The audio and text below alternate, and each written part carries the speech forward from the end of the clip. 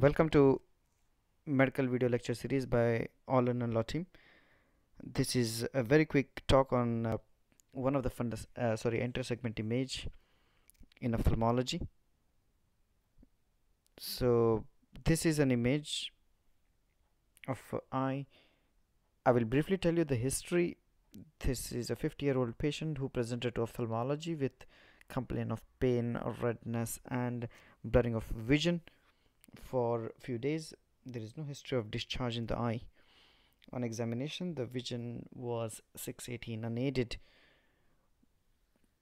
On examination, the lids look normal, the lid margins look normal. There is conjunctival redness.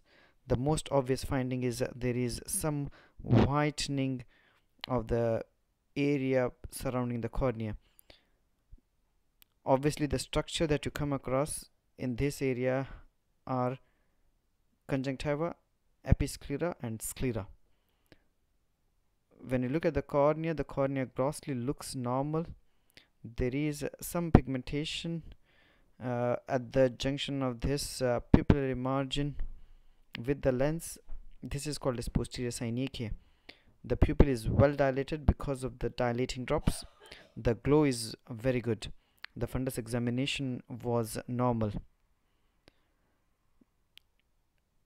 So the positive findings are conjunctival congestion, posterior synechia, and obvious scleral whitening. The another picture of the same patient with patient looking down shows this area of whitening of the sclera, which is quite localized. As you can see, the margins of the whitening. This scleral whitening is nothing but scleral necrosis. The diagnosis is scleritis. Scleritis is one of the ocular emergencies.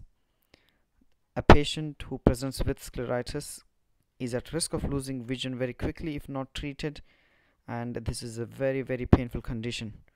A patient who has got scleritis is also a patient at risk of losing life. This is a life threatening condition as well. Sometimes presence of scleral necrosis or scleritis needs aggressive immunosuppression in the form of IV or oral steroids or sometimes immunosuppressive agents. I hope you like this small presentation. Don't forget to like, share, comment, or subscribe to All in Law team presentations. Thank you.